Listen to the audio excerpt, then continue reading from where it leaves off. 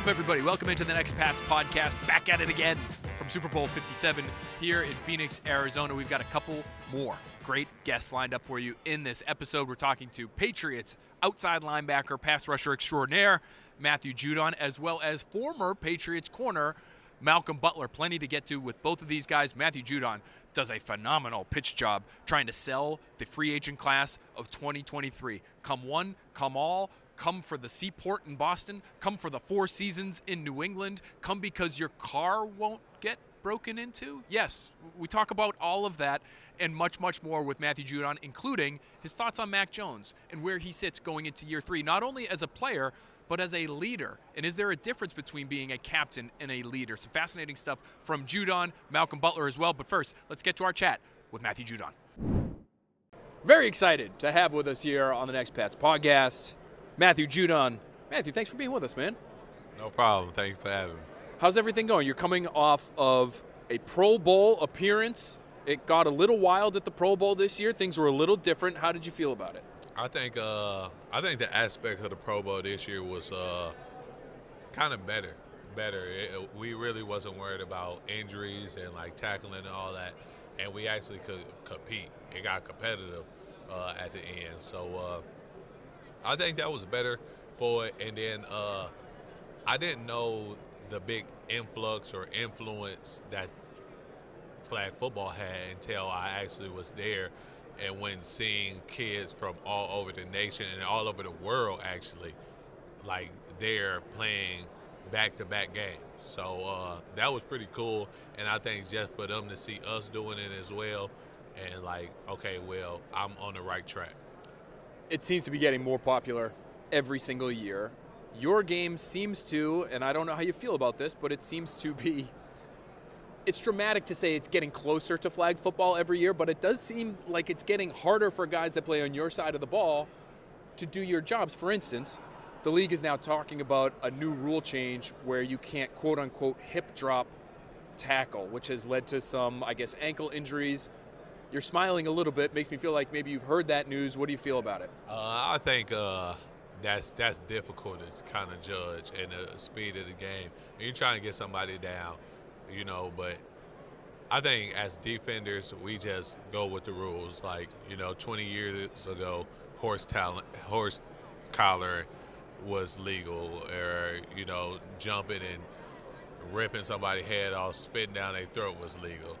But I don't remember that part of the NFL, man, but I'd have to go back in the archives of NFL films to find that. It was going crazy back then, but now we just adapt. We just adapt. So whatever they call is legal or illegal, that's how we gotta play the game. And I think that's just going to be a difficult call to call, but it might be like one of those things where, like landing on quarterback, it's just kind of difficult. And sometimes it get called, sometimes it don't. Sometimes you can roll, sometimes you can't. So it's just difficult. But it feels like sometimes for you guys, when it comes to things like hitting the quarterback, it's kind of however the league is feeling in that moment, yeah. Which is, again, it's a moving target for you. It makes your job a little bit more difficult. Listen to this transition here. Part of your team that had some difficulties this past year was on the offensive side of the ball. You've already made some changes. The team has already made some changes there. Bill O'Brien's going to be coming in to be the offensive coordinator for you guys. How apparent was it to you, Matt, maybe over the course of the season? Obviously, you're on the defensive side of things. But how clear was it that you guys did need a change? You needed a new voice, a fresh set of eyes to be able to get to where you needed to be offensively, to compete the way you guys wanted to compete? Honestly, I really could care less. Like, if the offense rolling, and they had some games it was rolling, it might have seemed few and far between, but we put up some yards, we put up some numbers, we just wasn't putting up points. So we just got to execute better in the tight areas, which is the red zone. But honestly, I think with the hiring or acquisition of Bill O'Brien and having one person focus on being an offensive coordinator and getting that group together, it's going to be good. I see nothing but positive coming from it. But my job for him right now is just make it as hard as possible for them to get yards and count. And so when they do go against a moving target or a live opponent, that it feels natural, it's seamless, and then we take off from there. Did you wonder why things were configured the way they were on the offensive side in terms of the coaching staff last year? Nah, I really don't get into that. I wish I was a player GM, and I can call some calls, but that's not up for me to do. And then once you start doing jobs that's not yours or jobs that you don't have, like, you know, you can't be the camera guy, the audio guy. Like, that's difficult to do everything. So my job was to go out there and stop the opposing quarterback, running back from scoring, and that's what I was trying to do. It does impact you, though, right? I mean, in terms of, even if it's just something like time of possession, you know, you guys were on the field a lot as a defense in some of those games against some really good quarterbacks, and you still held your own. You guys had a phenomenal year on that side of the ball. But it is the ultimate team sport, and that, I think, is why the offense does impact the defense. Did you feel that way last year? Yeah, for sure. We drive and thrive off one another. Like, if the offense holding the ball and we going out there and getting 3 and outs, it's easy to play that game. But we don't always sign up for easy, and so that's what it was last year. It wasn't always easy at times. It was smooth and effortless, but at other times we signed up for that job. We signed up for, okay, we need to get a stop. We need to get a turnover. We can't let them score touchdowns, and that's what we signed up for. And that's what we did. Like, I think everybody, you know, kind of flipped and did their role and helped us get to our defense where we wanted to be. We came up short, obviously, but I think we did a good job. As somebody who's worked against him in practice the last 2 years, what kind of quarterback can Mac Jones be? Very good. Very good, very dangerous, very poised, very cerebral, but I think he needs to get there. It's not going to be easy. We all know how this league is. If you don't do one thing or that somebody think you should be doing, you start to hear rumors and you start to hear negative talk, or and then if you continue to do that, then you start to believe it. I think what Mac has to do is he has to believe in who he is. He has to believe in his skill sets and his traits, and he need to get back to work. And not saying he hasn't been to work, but that's what the offseason is for. It's for him to improve. It's for all of us to improve and for all of us to get better. And when he comes back, he's going to be a better quarterback for it. Can you sense that he was a captain last year, but is he getting to that point where he has the respect of the locker room to be considered a leader for the team, not just for the offense, but for the entire group? Yeah, and I think a lot of people don't understand the difference between a captain and a leader. And so what is the difference? I think for us, the captains was who we voted on to talk for us, to speak for us, to have a voice for us. And then the leaders of the group was, you know, like Dev, and I mean they also was kind of captains, but like Dev, Ben, you know, Matt Slater, those was like the true leaders and the catalyst for us, like, and DA, those were the guys that, like, okay, when we all get into a huddle, we listen to them. When we all have success and somebody got to humble us, we listen to them. Or we in a pit, we need somebody to speak to us, we listen to them. And that's what the big difference was. But he is a guy that can be that. He is a guy that can be that. He just, like, he's very young. He's very young. And he a little green behind the ears, and in some situations, in some places that he hasn't played in, or situations that he hasn't been in, just from throughout his career. And that's not a fault to him. It's just because he hasn't played in this game long enough. But when he does, and when he handles those situations with grace, and how he handles most situations, I think he's going to be a great leader. I wanted to ask you about Jerod Mayo, because he's been in the news a little bit this offseason. Ownership clearly wants to keep him around. They're working on extending him, making sure he's here for the long term. What kind of leader is Jerod Mayo, and how much does he help the entire group? His title is linebackers coach, but how does he help all of you guys in that room? I think the biggest thing you can say about Mayo is he always answers his phone. And, no matter the time, no matter the day, no matter what he got going on in his life, he answers the phone, and he there. And if you need to joke around, you need some encouragement, or you just need help, he always answers the phone. And so, regardless of what he does on the field and for our defense, because almost everything, but just the person he is and the leader that he is to our defense and to the people on our defense, he answers the phone for anybody, any time of the day. And so, and that's hard because, he's an adult. He got, 4 or 5 kids. He going through stuff, but he gonna pick up that phone and he gonna make sure he got enough time to talk to you. And that's rare. Yeah, very, very. I mean, especially in today's day and age, it feels like where everything's text, social media. Yep. That's how you're oftentimes hearing from people. You heard from one person. This is the last thing I want to ask you. During the Pro Bowl, to get back, we'll come full circle here. During the Pro Bowl, we caught a quick glimpse of you. I believe you were mic'd up, and it was Derrick Henry asking you, "Hey, how do you like playing in New England?" He said, "Actually, I love it." Yeah. Why?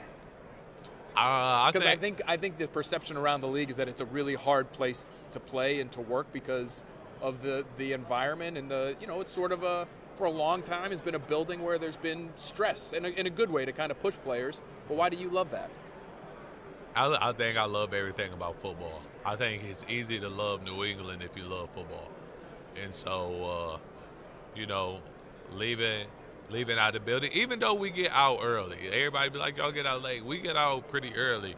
But, leaving the building around 8 because you didn't do a treatment, you didn't stretch, you didn't hit the cold tubs, you did everything. I try to do everything I can do to be better for the next game. I like that. That excites me. Winning excites me. And it's been a place that has won so much. I just want to feel that excitement. And so for that, I love New England. And then the city, the Boston, the Seaport area, all that stuff is pretty dope. And they got everything going on. They got a basketball team, baseball team, hockey team, great concerts, great shows, theater. When it's warm outside, you can hit Cape Cod, you can hit the beach. So you really can do everything. You can get a 4-season experience in a great city. So, I mean, if I was selling it, I'd tell people to come to New England, come play with me in Foxborough. But, and you got 5 states right there rooting for you. So, business always booming. You get 5, and I would say even half of Connecticut. So call it 5.5. 5.5. You get 5.5. It's always business always booming. If you're looking for a market, if you want to sell stuff, you can sell it in wherever. If you're looking for a market to buy stuff, they got concepts down there. They got Presidential. They got some of the best shopping. All right. So you hear that? Texas not that bad. You hear that? 2023 free agent class. All right, all you offensive tackles, you receivers, I don't know, maybe corners out there. That's what I'm saying. And your car not gonna get stolen. You can leave your car. They be parking it for you. You don't gotta worry about your rims or nothing. Houses is nice. When NFL teams start hiring recruiting directors, they don't do it yet. Yeah. But I think you might be a trailblazer as far as that goes. I've been recruiting for a couple years, so. Hashtag. Any big names that you guys could end up with this year because of that? Hashtag come to the Patriots. Any big names that you know that are free agents? That's tampering. I can't leak nothing yet. It's not. You're right. Start of the new league year. Yeah, Start of the new league year. Tampering. All right, so Jacoby Myers, John Jones. How about those guys? Those guys, that's not tampering. So just those guys will watch. They're on the team. Yeah, they're on the team still right now. They already know. They know, but you're reminding them. You're reminding them. But, John Jones can stay here through a contract signing. He could have left. He could have. He decided to stay. He decided to stay. So it's really up to Cole. But I think Cole going to be back. You got any insight on that? Any inside information? I have no insight. I'm going to have to hit him up after this. Okay, we'll call Jacoby Myers right now. We'll let you go, though. You got plenty of people that want to talk to you. Matthew Judon, thanks for being with us. Jacoby Myers, I'm sure, watching the podcast, listening to the podcast, as he does, I'm sure, every single week. And so we got a little bit of an additional push from Matthew Judon there. We'll see if NFL insider, Patriots insider Matthew Judon can hook us up with any Jacoby Myers leanings one way or the other when it comes to his future contract in the NFL in 2023. The biggest, in my opinion, the biggest free agent that the Patriots may see walk out the door this offseason. But now let's get to our conversation with Malcolm Butler. It was 8 years ago, can you believe it? 8 years ago where Malcolm Butler won the Patriots the Super Bowl. 2015, February 2015, the 2014 season against the Seahawks. You remember it well. He does as well. We talk about how that changed his life. We also talk about how last season things worked out in New England when he returned for his second tour of duty with the Patriots, why it was so short-lived, and what his relationship is like with Bill Belichick right now, as well as what's coming up for Malcolm Butler. Media mogul, a documentary in the works, even a book. Maybe we get some more answers on why he didn't play in the Super Bowl against the Philadelphia Eagles in early 2018. We talk about all that with Malcolm. Here he is. Very happy now to have with us Malcolm Butler, Patriots great. Malcolm, we're back in Phoenix, the scene of the crime. Shouldn't call it a crime. Scene of the greatest play in Super Bowl history, depending on who you ask. How exciting is it for you to be back here? Man, it's very exciting, man. So many memories. Seems like yesterday, but what is 8 years ago? Man, I made one of the greatest plays in NFL history, man, and it's just unbelievable, man, and just an honor to be here. Life changed. You know, we're sitting here on a Thursday before the Super Bowl. 2015, it was the 2014 season, but 2015, the Thursday before the Super Bowl, you're thinking, what? Are you thinking that you're even going to have a role in this game coming up? Man, I was just sitting here. It was media week. You know, I'm sitting there by myself. Nobody knows the rookie. You know, I'm just talking to myself, joking with my teammates, being a young cat, not expecting to play in the game. And you're right. Life changed a couple hours later, a few days later. Well, that Sunday, it should most definitely change. Is it true that defense was a defense you really hadn't even run all year on the goal line with the number of cornerbacks that you guys had in the game? It felt like that was sort of a rare look that you guys had there. Yeah, most definitely. As I get older and, you know, start getting intelligent with football, man, you don't see goal line three corners. You don't see that. And I never ran that before. And I don't think I ever seen the defense run that before. And it was man coverage anyway, so if I got this guy, it's simple. But, yeah, that was our first time really running that. You hear Brian Flores scream your name. What's going on in between your ears? He said, "Malcolm, go." And then if you go back and look at the video, I actually said, "I got you." And I went in there and did that. So I kind of knew what I was doing. Confident guy, even though he was that rookie that nobody was talking to. I feel like I must have come up to you at some point at your table that year. I don't want to say nobody came and talked to you, Malcolm, because, you know, you used to be, though, I remember you, the rookie in the locker room. Yeah.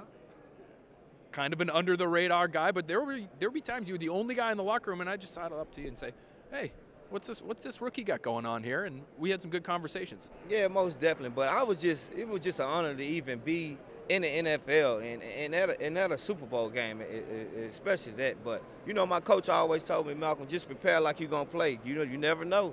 You might be," he said, you might put West Alabama on the map. And he spoke that into existence. And we got to see you back in New England for round 2 of your Patriots career. How did that go? How did it end for people that back at home? I think we're really excited to see you back with the Patriots, but maybe are a little unclear on how that whole thing broke down. I just got injured, man. I just got injured, and you know the NFL is a business, man. You just got to move on, man. You got to move on. If you can't play in the tub. You can't make the club in the tub. And you know they got great players, man. And you know life goes on, and like I just said, the NFL is a business. So it is what it is. Got nothing but love for those guys. Got nothing but love for Boston, Bill Belichick, the whole staff. What is your relationship right now with Bill? We just heard Bill on the Tom Brady podcast. You know, they're in a good place, it seems like. Again, you made your way back to New England, but what would you say your relationship is with Bill? You know, I think people, Malcolm, back home, especially this week, obviously they think of your great play that won them a Super Bowl, but they also think of the Super Bowl that you didn't play in as much as everybody wanted you to back at home. So what is that relationship like with Bill right now? I think we got a great relationship. You know, we have a good relationship because you know, I wouldn't be able to come back to New England if we didn't. You know, it's still something there if I'm able to come back after, 3-4 years. So, you know, it's never been perfect, but, you know, Bill has been a guy that always believed in me. He honest with me, and I'm honest with him whenever he talk. But, yeah, it is what it is, man. To steal a line from Bill Belichick, it is what it is. We hear that from him all the time. What do you say to people who ask you about that Eagles Super Bowl in terms of what happened there and why you didn't play? I just say it's a coaching decision, and you know, it's a documentary, and I also got a book coming out too. So I'll spill the beans there. But you know, I'm really not. I'm an inside guy. I don't like to tell everything. So just keep down the commotion, and you know, just keep living my life and keep being peaceful. Well, getting into the media world now too, so that we're going to see a documentary and a book for Malcolm in the near future here? Yeah, most definitely, man.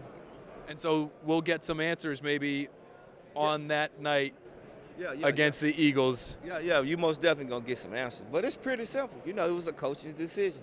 But, yeah, I got some more answers for you, yeah. Okay, so, you know, you could just give us like a little teaser. Just a little taste. You give us a little taste. You'll see when they come out, man. It'll be out soon. Awesome. Malcolm Butler, thanks so much for being with us. This was great, bud. All right, thanks. That's going to do it for this edition of the Next Pats podcast. Hopefully you've been following along with all of our podcasts this week. Early in the week, we had the Eagles brass, General Manager Howie Roseman and Head Coach Nick Sirianni, as well as Patriots running back LeGarrette Blount, dishing on Bill Belichick. We had Rob Gronkowski and Ashley Adamson, Ashley from the Pac-12 Network. We talked some draft there with her and some receivers specifically from the Pac-12. We also had the Hall of Famer, friend of the podcast, great friend of the podcast at this point, maybe best friend of the podcast, Kurt Warner, on Mac Jones and Bill Belichick and where they're at going into the 2023 season, as well as the great Steve Palazzolo giving us an analytical perspective on things. So some great guests, and believe it or not, guys, we've got more coming at you, so stay tuned with the Next Pats podcast. We got you covered.